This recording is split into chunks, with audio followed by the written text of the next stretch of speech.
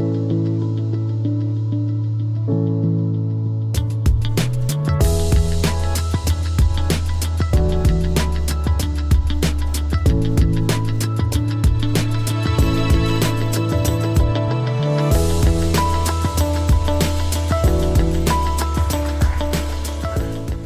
you. Good afternoon, everybody. As mentioned, Paul Ennis from West Midlands Police. I'm a stolen vehicle examiner and day-to-day police officer. I specialise in stolen vehicles because that's something that's of interest to me. So it's not just motorhomes, caravans, but motorcycles, plant and HGVs as well.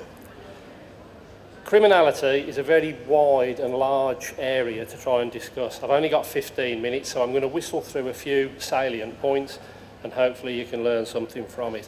The overall thing I have to say, as the Home Office keep telling me, is that overall crime is at its lowest that it's ever been since God's dog was born many hundreds of years ago, so you can sleep well in your bed at night. First thing I'll ask, motorhome criminality. Has anybody got any idea who is involved in motorhome criminality? Somebody always mentions the travelling community, and yes, the travelling community are involved. However, they're not solely involved. It goes right the way across the spectrum, from opportunist criminals right through to organised criminals. So who does it? Well, lots of different people do it, unfortunately.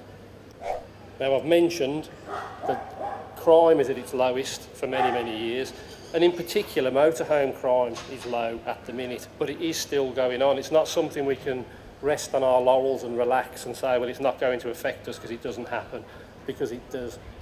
That particular vehicle there is one that was stolen and attempted to be shipped out via the ports fairly recently. It was recovered at the ports on false number plates. And that one, the old split screen VW, that is still outstanding stolen. That came through on a bulletin to me the other day. So it is still relevant, it is still going on.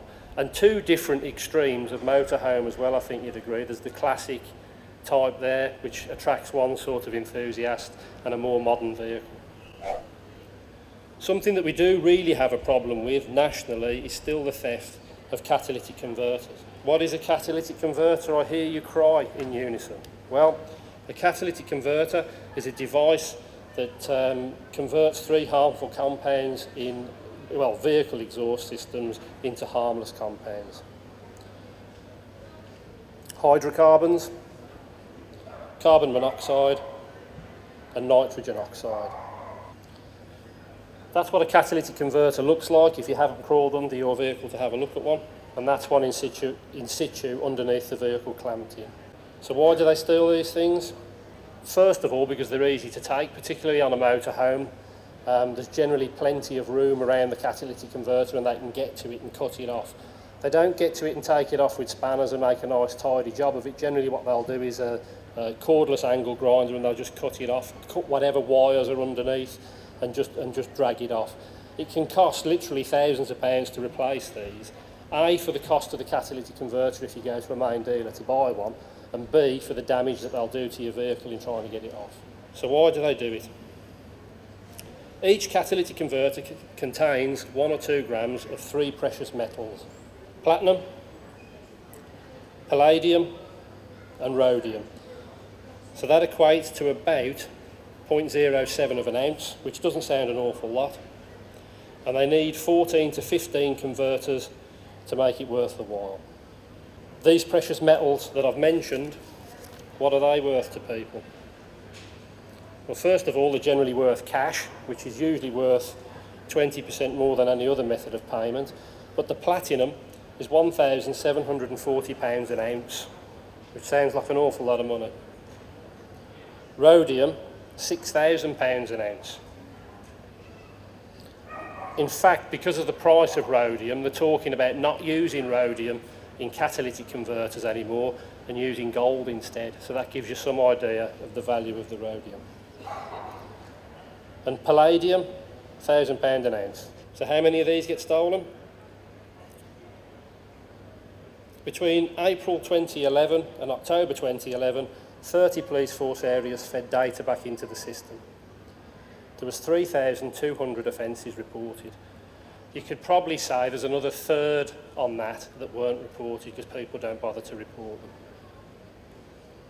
And many of these offences were multiple thefts. And what I mean by that was if there was a showroom, a forecourt with many vehicles on, and they all get targeted, it only goes down as one crime number. Illicit drug users and makers also use the catalytic converters as filtration devices.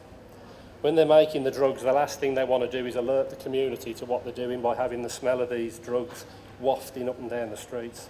So they use the catalytic converters to filter the fumes that are generated, particularly in the manufacture of speed, that is. I know that a lot of people like to tow a car along with them when they take the motorhome away. And the only thing, well, there's a couple of things that concern me with it. A, when you leave your motorhome on site with an empty caravan, it's fairly obvious that you've gone out for the day in a car.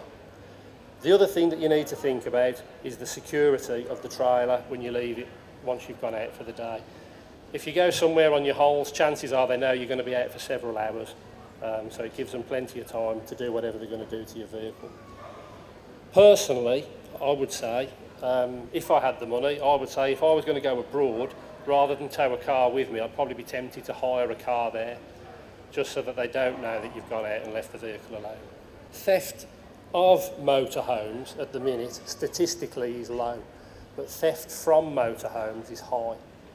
So if they can see that you've left your vehicle somewhere and they know you're not coming back, chances are they're going to be thinking that you've got some goodies in there, DVD players, microwaves, TVs, things that you take away with you for your comfort while you're away. So the less we can do to alert people to the fact that you're not there, the better. When it comes to selling motorhomes, an alarming trend that has increased is the theft at the point of sale.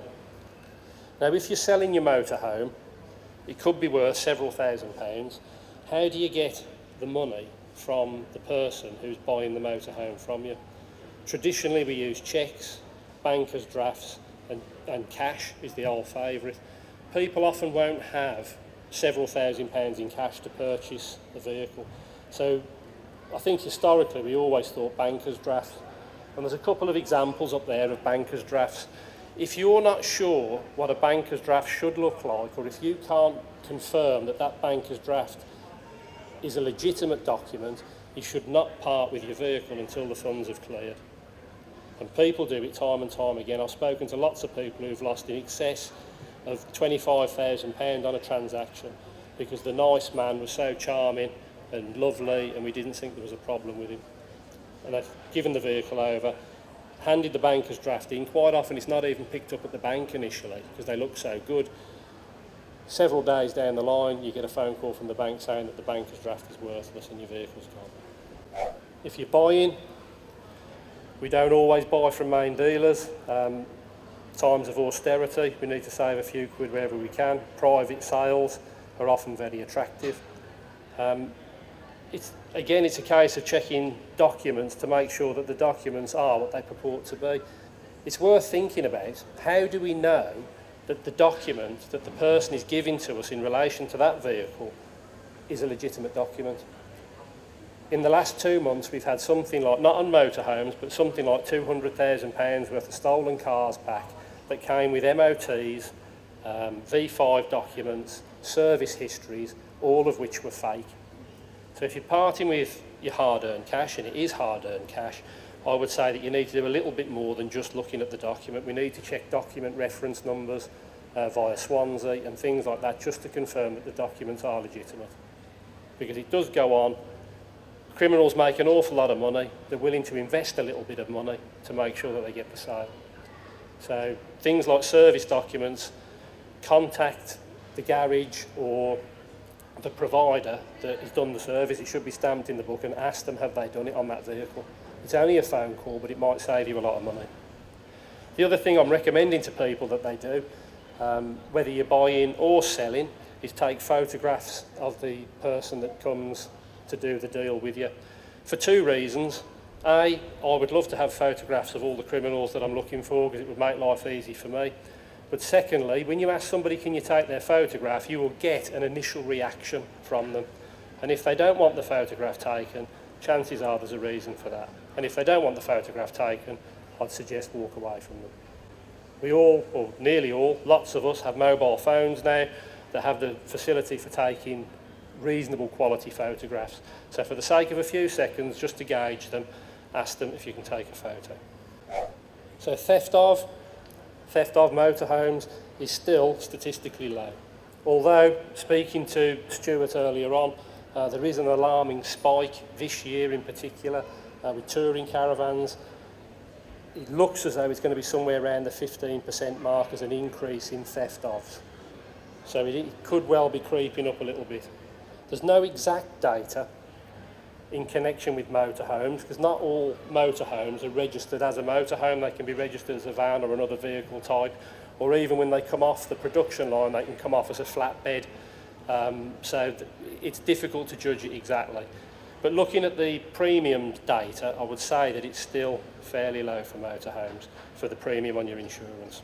The other thing that's helped significantly is tracking systems. Most vehicles in the UK, or designed for the UK market, have to have a immobiliser fitted. It's generally fitted via the key, so it does make them difficult to steal.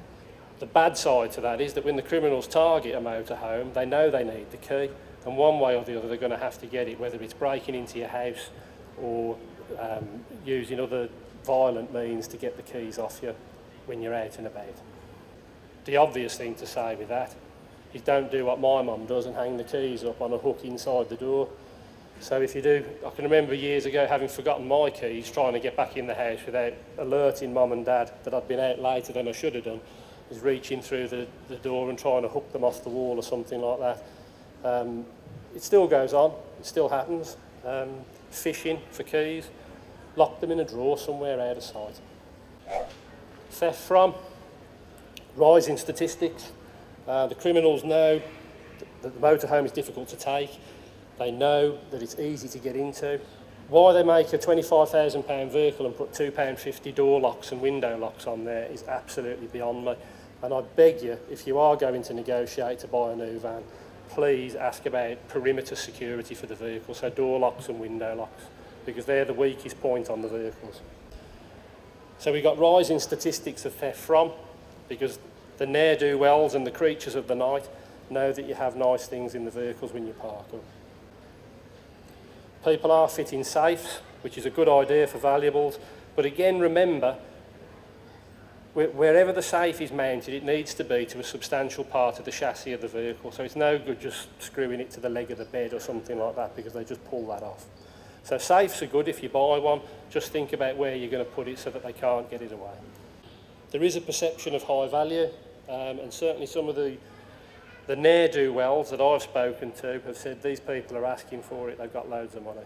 And that's the sort of general outlook on life they have. If you've got 50 pence more than them, irrespective of the fact that you've had to work hard to earn it, they think you're fair game. Please don't leave your goods on view when you go out. And it sounds ridiculous to say it, but I think we've all been guilty of it, and I certainly have. Back in the good old days with the caravan, we'd have the TV set up and everything, so when the kids came back, it was all ready to go for them. But you can see them so easily. You can walk through a site and just look in through the windows. So put the blinds down, shut the curtains, whatever you have to do, just hide what you've got inside. This vagabond here, this dreadful thief, is actually my sergeant, bless him, who's now retired. He hasn't taken up criminality in his retirement. We did these photographs as a bit of a show thing. So you don't need to go to any elaborate lengths, but please postcode whatever you can of your TVs, videos, etc., etc. I always say to people, another good thing to do is on the inside of cupboard doors with a marker pen, put the last 6 numbers of your chassis number for the vehicle. It won't make any difference to the resale value of it, because the chassis number will always remain the same. But it does make it extremely awkward if a criminal has to go around and change every cupboard door and every bit of wood in the vehicle because you've written on it with a marker pen. It'll put them off. They don't want to be caught. They're basically lazy people who are trying to make an easy living, and they don't want the aggravation of having to do extra work. So the more awkward you can make it for them, the better. And the flip side of the coin is the easier you will make it for police officers to get a conviction. Etching, same sort of thing. If it's not possible to do it with a marker pen, please etch your goods somewhere where it won't deter from the beauty of the item, so underneath or something like that where it can't be seen. Time and time again, I've stopped people who've had goods. I know that the property doesn't belong to them because sometimes they can't even explain what it is, but I've got no way of IDing it back to who lost it, which is incredibly frustrating. The onus is on us to prove guilt. The last thing I want to do is let these people go with your goods, so please mark your goods. Personal attack systems, again, for your own comfort when you're in the vehicle. They can be wired into alarm systems. You can have pull cords that will activate a bell or something screaming. Your external items that are often on racks or on the roof of the vehicle. And on windows, there's devices that are available very, very cheaply that will emit an audible warning sound if somebody opens the windows while you're in the vehicle. Reiterate, crime is at an all-time low. Was it Police 5, they used to say something like sleep well or keep them peeled or something like that. Please don't be over-alarmed. Crime is at an all-time low. According to all the temporal analysis charts that I look at, we've never had it so good. So do try and relax and enjoy your vehicles in your leisure time. Thanks for your time. There's a website address if you do want any more information on security in vehicles, and that's there. I won't read that out. You can jot that down if you want that, and you're more than welcome to go on there and have a look. Thank you.